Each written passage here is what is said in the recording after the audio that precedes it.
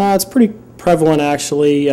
We see probably actually treatable strokes, 5 or 6 a month, that can be treated with TPA. We do see a lot of strokes that don't meet guidelines for TPA. We actually have a lot of people that come in late as far as warning signs, and we see a lot of what they call TIA, which is the transient attacks or the mini strokes that we see actually a good bit of. We see a lot of elderly people who may have stroke symptoms for 8, 10, 12 hours and not really realize the warning signs, and then family bring them in late, and we do see a lot of those. But actually treatable stroke, probably about 5 or 6 a month actually, that we can give TPA to and treat aggressively. So those are the ones that we are really targeting, as far as treatment and options and warning signs and getting the public to know, why they should come to the emergency department early.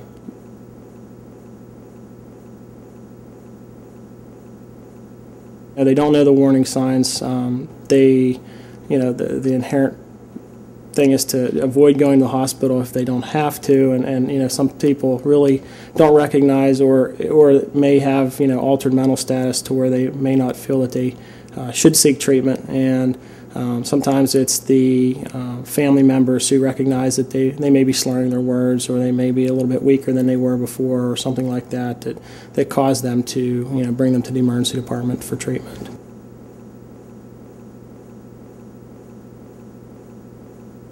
They can be somewhat subtle sometimes. Sometimes they're very dramatic. Sometimes the classic symptoms of the facial slurring or facial droop and the slurring speech and the one-sided weakness and so forth are the very dramatic signs that we see. People do bring them to the emergency department quickly.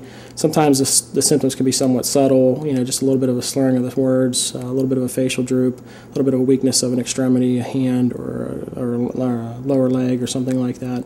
So sometimes the signs and symptoms can be somewhat subtle. If it's a person who doesn't walk a lot or do a lot with other people, if they're not seen frequently, like the elderly that are seen on an occasional basis, and then they get them up to walk or something, notice that they can't walk as well. Those are things that we see frequently as far as delayed presentation to the ER.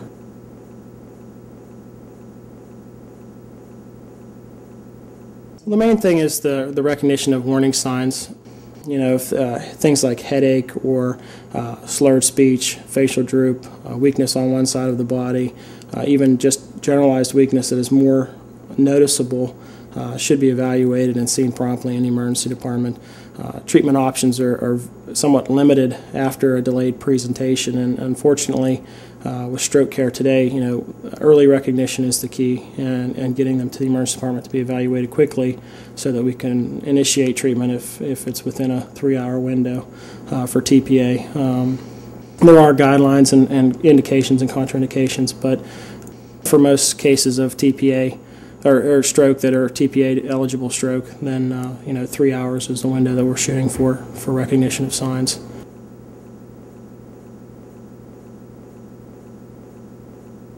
Well, it's kind of an arbitrary number, I guess, but it's a number that's been derived that the complications in giving TPA rise abruptly after 3 hours of delay, so that if there's more delay than 3 hours, then there can be some serious complications such as bleeding with TPA in the brain and things like that. So, we try to get them here, get them diagnosed quickly by CT scan and by evaluation by an emergency physician, and get the stroke team initiated.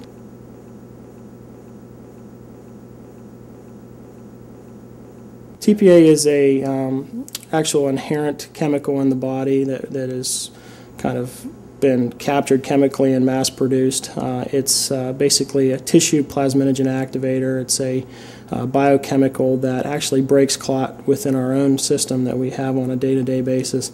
It's just used in a much higher quantity when we give it through the IV. And basically the purpose of that is to break up clot that may have formed from either heart attack or stroke or what have you. But we do use it mostly for stroke here, not much for heart and and lung causes, but it is, like I said, it's an inherent chemical that flows through your body on a day-to-day basis, just used in more concentrated and higher dosing in this sense.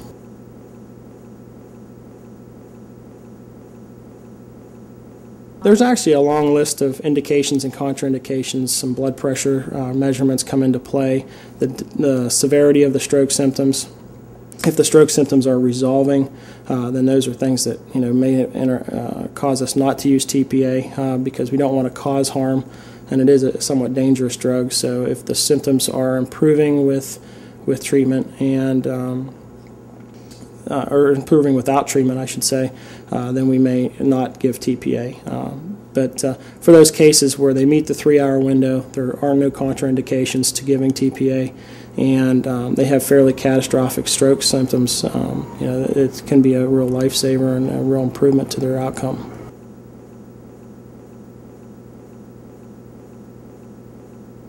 In situations where you may have a total paralysis of one side of your body, any improvement in that would be a plus, and those people who have improvement of those symptoms can go on and live a more meaningful life, can have less mortality associated with their illness, and lead a much happier life. If they're not debilitated, it's mainly the focus of it is to prevent life debilitation, which is what we see with stroke. Long-term care that is needed if patients don't have resolution of symptoms, burdens on themselves and their families, with stroke symptoms. So the main goal is to improve quality of care and quality of life with TPA use. And it's not 100% treatment. It doesn't happen and work every time. But for those patients that do go on to a recovery, their improvement is substantial, and their life is changed for the better.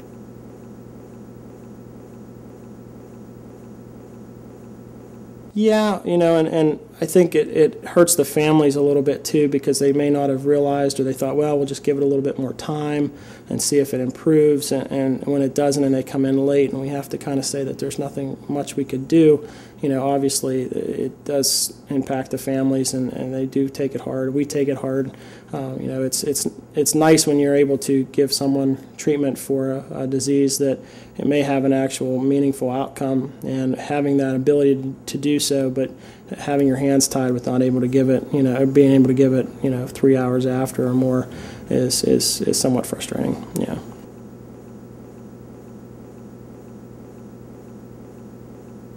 The main things are if people have, one-sided weakness, slurred speech, headache is a large one. If they're obviously changed in their mental status, from more confused, like I said, inability to walk or ambulate or use hands to pick up an object. Those are things that we want to key in on and get the lay people to know. The main thing, like I said, is just early recognition of signs and getting them to the emergency department quickly.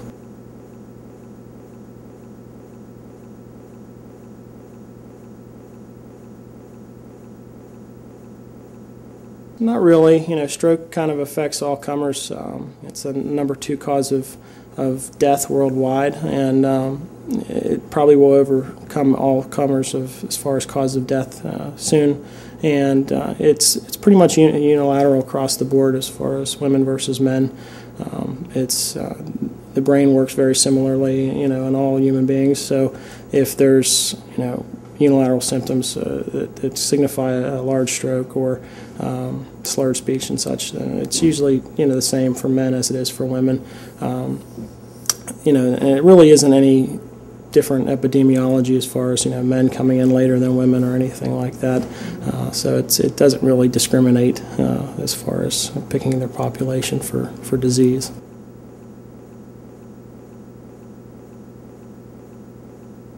Well, I think a lot of it is lifestyle right now. As far as obesity, hypertension, those are high cholesterol, smoking. Those are all things that can cause more stroke. Stroke is caused by thromboembolic and thromboplaque or plaque forms in the brain, and if there's more high cholesterol and hypertension and things like that that can contribute to plaque rupture and plaque formation, then that's, I think, why we see more of it nowadays than we did before. Just more or less the sedentary lifestyle.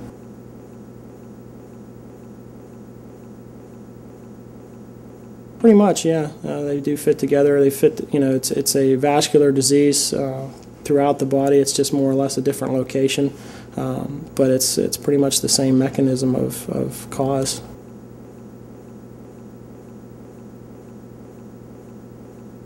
There are two different types of stroke. There's the ischemic type stroke where TPA would be indicated, and then there are strokes where there are bleeding causes in the brain. People who are on anticoagulants and so forth may have bleeding causes of stroke, and in those cases we definitely would not want to give TPA. However, they may have a surgical cause that may be fixable, such as an aneurysm clipping or something interventional by the neurosurgeon that could be life-saving or preventative as far as further damage to the brain.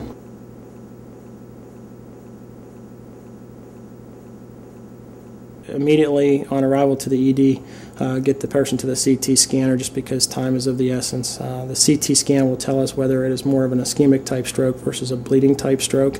The blood will show up very brightly on the CAT scan. This will be read by our radiologist on a quick basis, and then we'll institute treatment based on that. And but yes, if the CT scan shows bleeding on the scan, then we would approach more of a neurosurgical approach to the patient.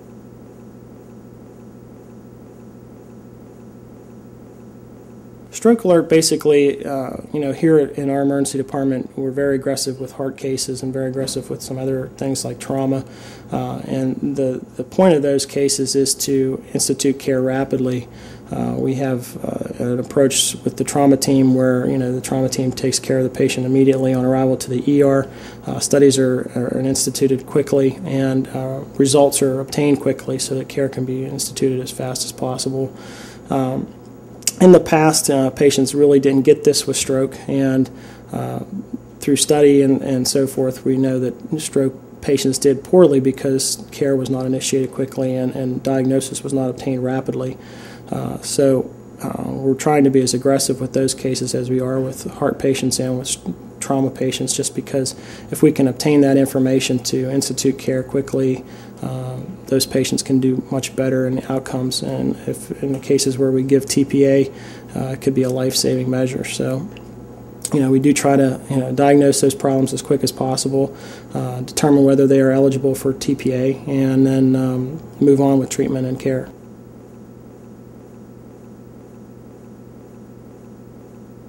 Your risk does increase with further strokes. If you have one or a TIA or a mini stroke, you are at more risk for other strokes.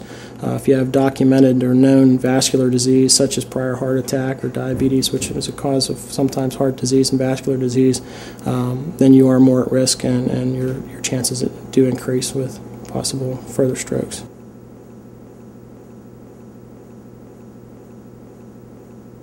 Well, pretty much like I said, lifestyle changes, watching your cholesterol, exercise, watching your blood pressure. Those are all things that can help your risk of decreasing your odds of having stroke. So it's more or less lifestyle modification. TIA is kind of like a warning sign. It's like a warning light on the dashboard of your car that says, something may be coming your way. It's a transient attack of symptoms, meaning that in cases of ischemic CVA or stroke, the blood supply to that area of the brain is compromised and the stroke symptoms develop. In TIA or mini stroke, that compromise is not a complete compromise, and therefore the symptoms may come and then go away. A patient may have improvement of symptoms within hours or even minutes, and sometimes they'll come to the emergency department with stroke symptoms, but have completely resolved within 5 to 10 minutes. So we usually tell people at that time that they are at high risk for stroke because they've already had stroke-like symptoms, and that they need some specialized treatment and some changes in their medications and some lifestyle modification to prevent further risk of stroke.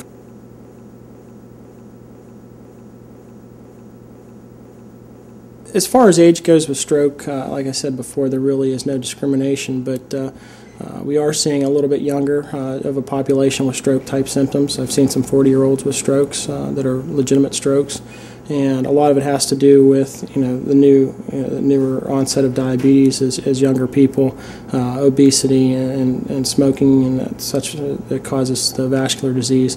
But like I said, we do see some people that have that as a younger age frame, especially younger females, people that may be on hormone replacement or birth control pills, more risk for thromboembolic type situations. So there are some risk factors with that as well. But most of it comes down to early diabetes, high blood pressure that's undetected or untreated, and people who use tobacco or smoke. Those in combination can be somewhat dangerous.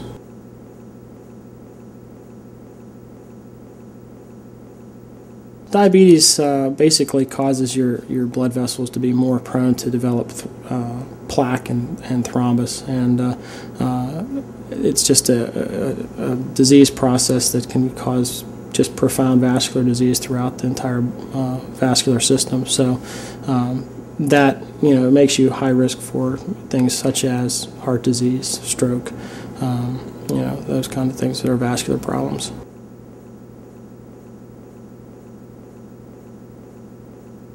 Essentially, a TIA and mini stroke are the same thing. Like I said before, even though it's called a mini stroke, it really is not a full-blown stroke. That area of the brain, even though is temporarily affected, usually in those situations there is complete resolution of symptoms with TIA. So, even though it's called a mini stroke, it's really a transient attack, meaning that the symptoms come and then go.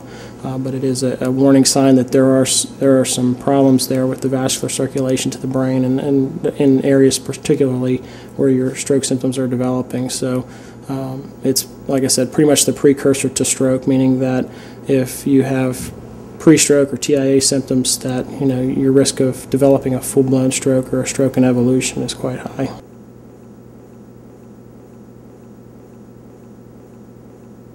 Yeah, I think here at Conemaugh, we've tried to improve the care that we give through the emergency department in many ways. I think we've done that with our trauma care here. We've done that with our cardiovascular care here, and this is just the next step in progression as far as developing a state-of-the-art stroke care for our surrounding hospitals and surrounding patients. And when I look at what we did 3 years ago as opposed to now, there's quite a dramatic improvement in the way we treat stroke here, especially, and keeping in line with other tertiary care facilities and larger facilities that treat stroke aggressively. I think to have that as our goal, I think the stroke alert and the stroke care that we're beginning to have here is online with that. The stroke alert. It's a new process. It's stuff that we are doing that we hadn't done only months ago. So there are ups and downs, but for the most part, I think that it's delivering care quickly and appropriately to those patients that need it, and it's improving the outcome for patients as far as their quality of life and quality of care. I think the main thing with stroke and early recognition is the recognition of the signs. Some people, feel that they should not come to the emergency department. They feel that it may not be an emergency. This is a definite emergency. This is something that needs to have emergency care, needs to be treated immediately and appropriately. And the outcome and the debilitation, if this is not treated appropriately, can be dramatic. It's very important to recognize the warning signs: headache, unilateral loss of motor function on one side of the body, paralysis, difficulty speaking, difficulty making your words or getting the words out. Those are things that need emergency care immediately and should not be delayed. So anyone who develops those symptoms should seek emergency care right away by calling 911 and having them brought to the emergency department for care.